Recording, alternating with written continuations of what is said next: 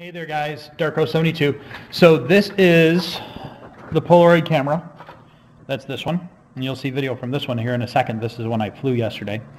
But this is a Polaroid camera in 1080p. I recorded yesterday in 720p because I wanted to see if there was going to be an honest, real difference. And so I'll show you that video here in a second.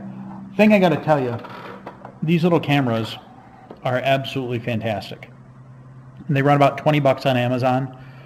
They take a lick and keep on ticking kind of thing. They've got a great little microphone in them. Right down here underneath the lens, there's a little hole. That's the microphone. And real easy to use.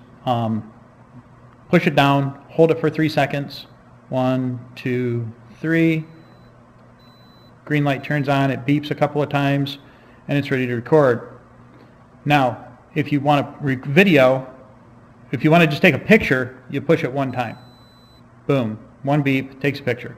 Video, press it twice, and now it's recording. And 720p, 1080p, camera in a camera, in a camera in a camera, inception, yeah. To stop it, push it twice again, shuts off, boom, back to a little green light there, good to go. You want to shut it off, hold it down,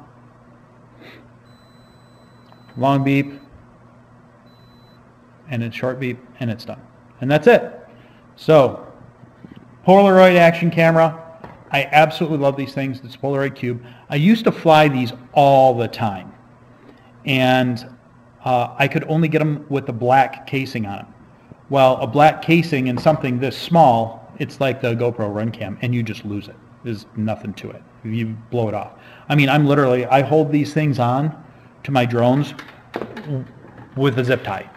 So just to show you, I got Skittles over here because Skittles needed a bath after, well, you'll see if you watch the video from yesterday.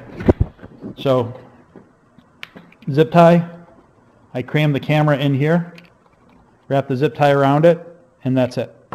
And that's how I'm flying it. And stays real steady. It's a heck of a lot lighter than a GoPro. So yeah, that's basically it, guys. All right, and hopefully you will. Ooh, that doesn't sound so good. There's still some dirt in there. And this one's got a little dirt in it too still. And that's basically it. So hopefully you'll enjoy the video. You get about 30 seconds of me flying with this camera and in the 720p. And then today I'm going to fly with this one in the 1080p. So, all right, Darko72. Hope you can see up my nose. Peace out.